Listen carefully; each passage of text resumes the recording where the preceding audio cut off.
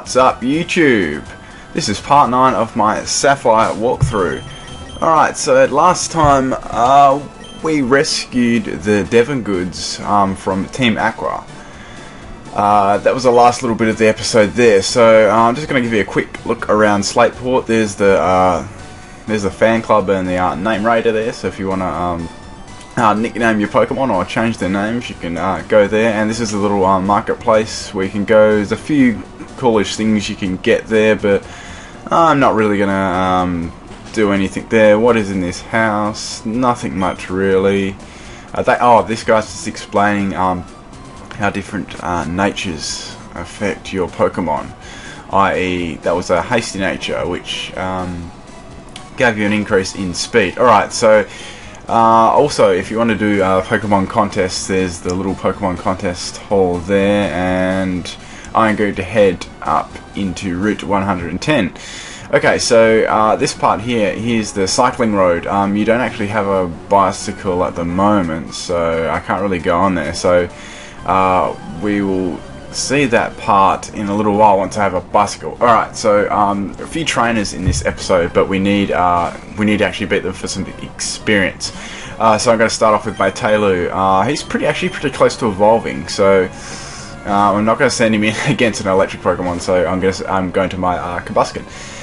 So these things are so annoying. If you have any paralysis heals, I suggest you buy some just for this little bit, because they're really annoying. They just keep using Thunder Wave and Growl, and yeah, really annoying stuff. So I'm just going to use Ember because it's a special attack, and that hasn't been dropped. And I got a burn too, so that was pretty cool.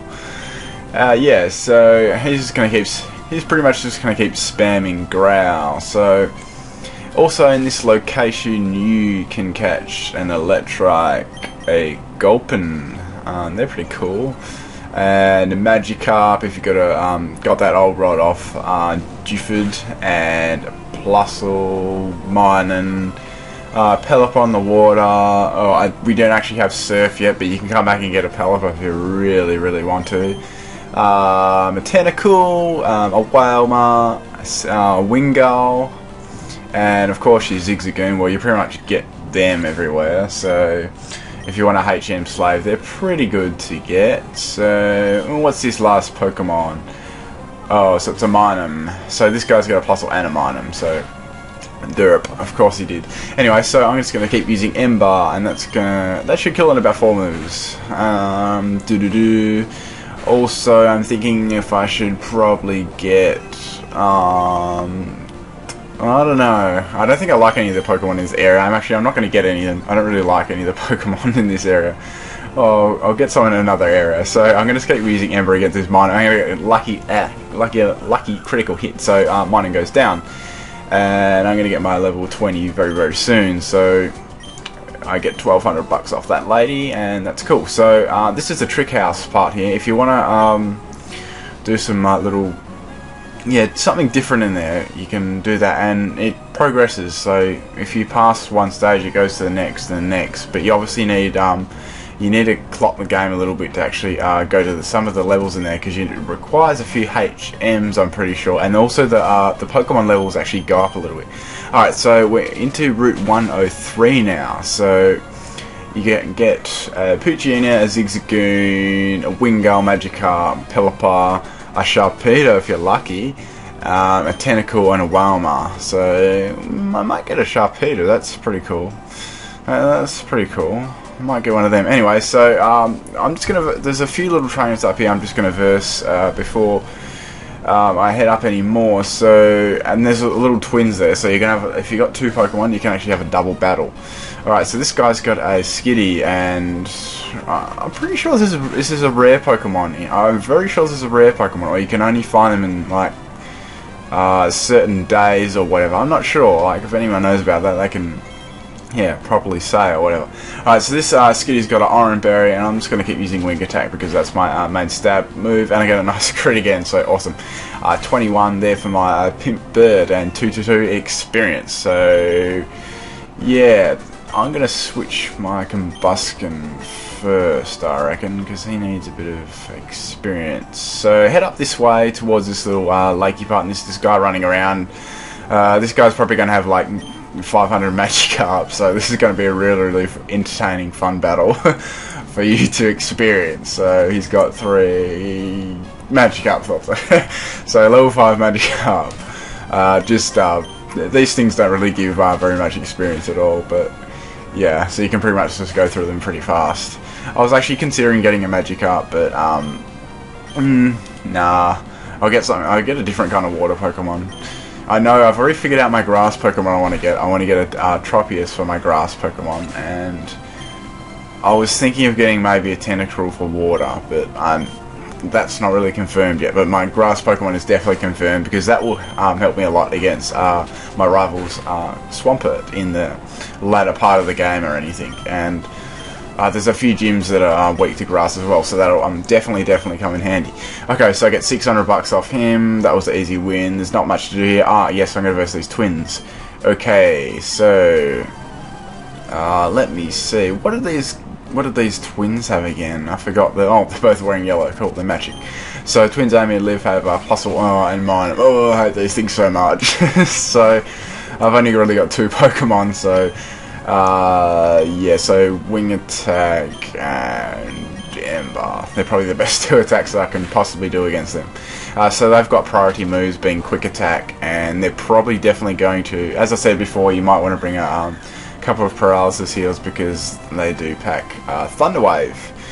And they've got Annoying Growl as well, so it might be good to have a special attack move there, because they're very annoying to kill. So they're just going to keep spamming Quick Attack, which is doing really no damage at all. So, and Wing Attack's not very effective, which is a little bit of a bummer. So this is going to be a little bit of a long match. I'm still thinking what my other 2 Pokemon would be. I might get. Actually, a Wailmer would be kind of cool as well, because you can get that to learn Water Spout, and Water Spout's pretty cool. Anyway, so back to the walkthrough. Plusle is going down to my Wing Attack finally, and Minun is left. So 1 more to go. So 205 experience for both of my Pokemon, and I get level 20 with my Combuskin. So Ember and Wing Attack spam now. So Helping Hand is not going to do anything. If you don't know what Helping Hand is, it's basically a move that I'm pretty sure it targets you instead of your opponent, so they don't take damage, but you do. It's kind of like, yeah, attack me, not them, pretty much. So 1 more Quick Attack, and Ember should finish this Minun off. Nearly. And so he hits me with the second Quick Attack, and oh my god, I hate getting paralyzed. So Quick Attack's going to finish this Minun off finally. So he goes down, and I get my little experience chunk. So 205 to both of my Pokemon, and Amy and Liv have been beaten. So I got 385 Poké-Dollars for that. Alright, so once you finish finally doing this area, I got some Soda Pops from before. I'm going to give that to my Combuskin. Yes, I got a Paralyze Heal as well, so I'm going to give that to my Combuskin as well, because I hate being paralyzed. Okay, that's pretty much all I need to do for the items. And let's head out of this area. I'm actually going to switch up my Pokemon there. Put Combuskin first, because yeah, so back into Route 110, and we're actually getting close to the part where you verse your rival. So in this grass is the Zigzagoon. Of course it's going to appear like 2,000 times. I'm just going to run away from it, because yeah, it's not going to give me a lot of experience anyway. So there's quite a few trainers here, and there's a little Pokeball there. That'll be a direct hit. I'm pretty sure it raises your accuracy and critical, I'm pretty sure, or one of the 2.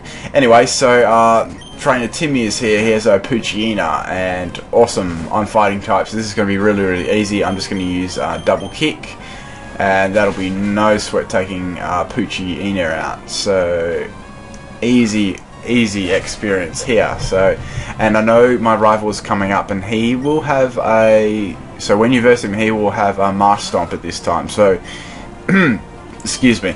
So make sure you have some kind of Pokemon to counter it, because Combuskin at this point of the game, if you've done about as much training as I have, probably won't be able to kill it because it does pack water gun, and you will go down to about 2 water guns, as pathetic as that sounds.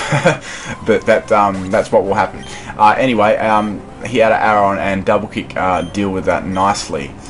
So last Pokemon is Electrolyte. So Electrolyte was actually, funny enough, was the first shiny Pokemon that I ever found in a Pokemon game, and it was in this area as well. Well, believe it or not. So that was pretty cool, and it was actually on Pokemon Ruby, like a hard copy that I actually had at home. So that was awesome. That was my very first shiny I actually caught. Anyway, back to the game, level 21, and I do not want to learn Sand Attack because, yeah, there's much better moves you can learn than that. So I didn't learn Sand Attack, and I beat youngster Timmy. Being cool isn't enough to win. Really? Anyway, so head up north here, and here is our rival.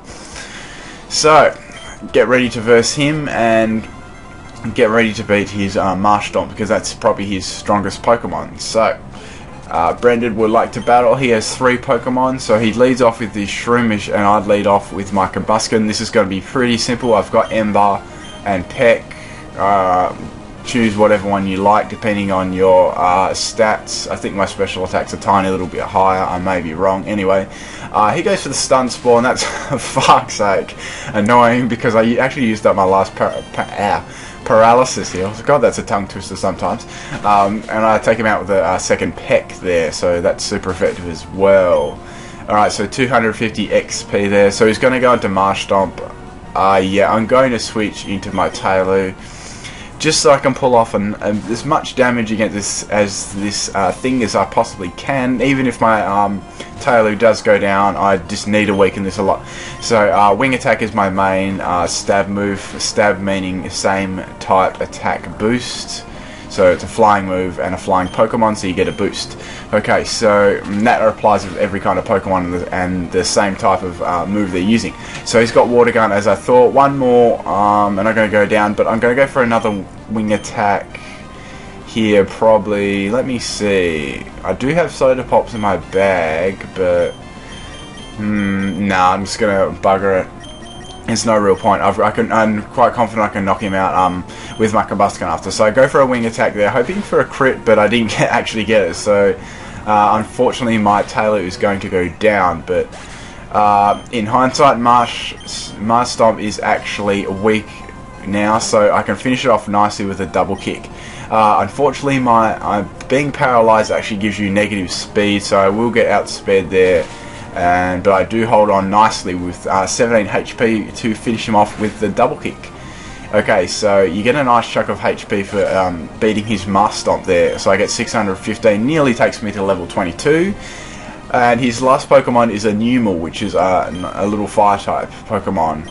And I quickly use my Soda Pop there just in case something awful was to happen. So it only has tackles. That's pretty easy. So I'm just going to go for the double kick. He does have Growl, but that's not really going to phase me too. Oh my god, paralyzed. Fuck.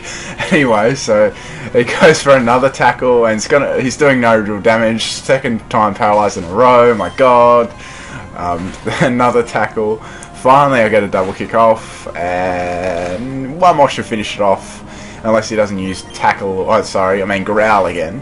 So tackle hits me for the 4th time in a row, and I take his Numel out with another double kick. And that should take me to level 22. So 339 experience there, and level 22. Awesome. So I defeat Brendan there, and he's starting to realise that I am a formidable rival. So you've trained without me noticing. Here, take this. So you obtain the item finder. And that is pretty much all I'm going to do for this episode, and we're going to head up north that way after. So thank you for watching.